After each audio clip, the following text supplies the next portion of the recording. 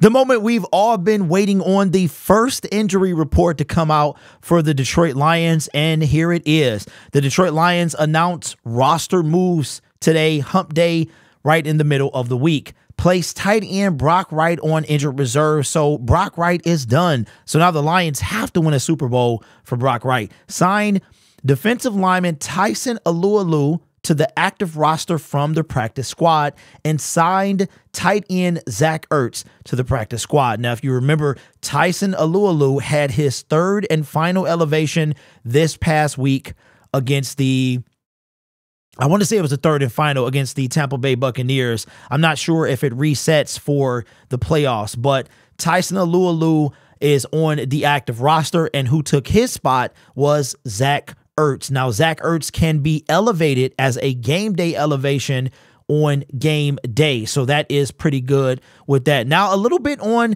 the 49ers, and because this is such a big game, I'm going to go ahead and throw this in here. From Adam Schefter says 49ers wide receiver Deebo Samuel will not practice today, and his status for Sunday's NFC Championship game remains uncertain, and that was per Kyle Shanahan. Now, I think Deebo is going to play because why would he not? This is the end of the road for the season. This is it. So if there's, and Deebo, having not won a Super Bowl with the 49ers, you've been there once, lost. There's no way, in my opinion, that he's not going to play. However, he might want to play, but he won't be clear to play. According to reports that I saw earlier this week, Deebo Samuel suffered a similar injury, if not the same injury, earlier this season, and he was out for 2 games. So this might be bigger than it leads on. That's one thing about, the funny thing about Deebo is Deebo said he didn't want to be a running back when he wanted his big extension a few years ago. He was going into the final year of his contract because he was drafted in 2019 along with DK Metcalf, and he was going into the last year, and he wanted an extension. And he said he was tired of being used like a running back, but yet he's still being used like a running back. And I want to say he got hurt from a running play. But as equally important to what we saw from the 49ers, let's check out the Detroit Lions. This is their injury report. Now, we looked at the roster moves, but this is the injury report. Jonah Jackson, we know that he is out. He's going to be out. It's already been. Sam Laporta did not practice. Frank Ragnow, all of this stuff. Look, it's so much stuff jumbled up here. Well, I wonder if hold on, let me see. I got this let me see if nope, it's still jumbled up. Let me see if I go to 100. Nope, still jumbled up. I usually keep this on 175, 150, 175. Khalif Raymond, need no practice. Alex Anzalone, limited practice. Josh Reynolds, limited practice. And full practice, James Houston. So Josh, limited with the ribs. James, I think that he is going to play.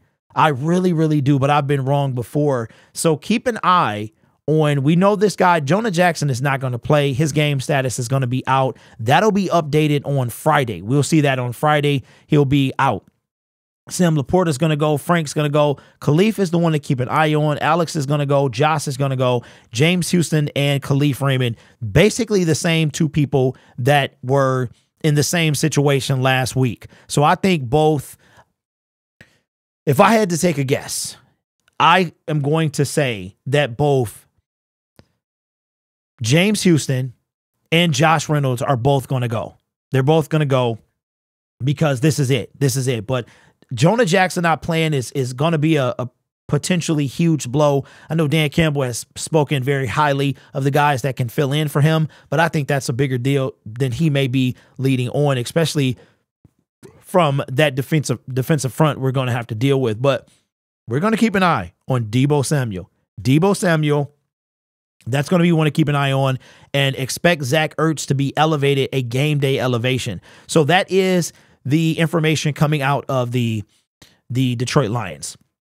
Now, I'm going to say this. For the longest amount of time, I have not wanted to push Cash App. I really want it. I didn't want to. I just didn't really like it. YouTube has means in place for you guys to support memberships, I can put the whole buy me a coffee thing. I can start a Patreon. I didn't do any of that stuff. I am going to launch memberships soon as the season is over. When the season is over, then I'll do it there. But I am going to now, since I've already done it, I'm going to put Cash App in the description. It's going to be in the description. I think YouTube has great things in place for you to show support. And to me, Cash App is just like, but I'm like, well, Derrick, you've already done it. And I've had people ask me like, what's your Cash App? You know, and I've never done it. I've never done it, but that's how important it was for me to get to this game. And some of you might refer to it as begging. And if I came across like that, then I mean, I felt like I was. I felt like I was like I was begging, but I thought about it. I said, listen, a lot of people say, Derrick, they live through you. They experience this through you. So the least you can do is ask and see what happens, right? But I want to let you guys know that without you, the people that donated, and in any way, I would not be going. I would not be going. I'm actually going to stay at an Airbnb with other guests. That's how bad this is, because I'm going to be within walking distance of the stadium. It's a half a mile walk, if that. I don't have to pay for parking and Uber. So I'm staying in a house that has other guests in it. That's how bad I want to be here. And that's how much your donations meant to me, because I really could not afford to go otherwise. I had already went to Minnesota. I had already gone to all these other games and the playoff run. And this, if I had to pick one game, I mean, every other game had a meaning to it. You know what I mean? Like, I had to be in Minnesota because it was a chance for us to win the NFC North for the first time ever. Check, right? I had to be at our first playoff game. Broke a decibel record. Check. Went to the second one. And without the hookup from a season ticket holder, I didn't get the ticket for free, but without the hookup, I wouldn't have been able to be there. So thank you to everyone who's offered me a ticket. Thank you for everyone that's donated. And I will never, ever forget this. Real talk. And I'm going to try to do the best I can to bring you the best experience possible. So thank you again. My Cash App will be in the description of every video. I figure, well, you've done it now, you might as well, because some people just don't like to deal with YouTube for whatever reason or whatever. So it'll be in there just because, I guess, right? So, but memberships will be launching at the end of the season. I'm too busy to really think about perks and things like that and design all this stuff. So anyway, the latter half of this video was something unrelated, but I feel like because I'm going on this journey, by extension, you are as well. So thank you very much. I appreciate it. It's almost time. It's almost time, man. Your Detroit Lions are one game away from going to the Super Bowl. And I'll just say this. These guys are going to give it everything they have. They're going to play with all they have. And for Brock Wright, who was injured, got injured again, helped us win. He helped us win. He did the famous play that he scored a touchdown on against the Jets last year. Brock Wright is great at this play.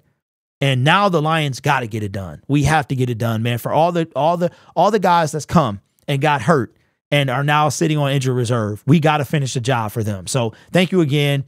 Let me know your thoughts in the comments below. You guys are awesome. Take care of yourself and each other. And don't forget to subscribe to the new channel. It will be the pinned comment, Rocked On Syndicate Sports. We're going to be going live on Tuesdays and Thursdays. Tomorrow we got a special hour-and-a-half show, and it's going to be a good one. So tune in to that.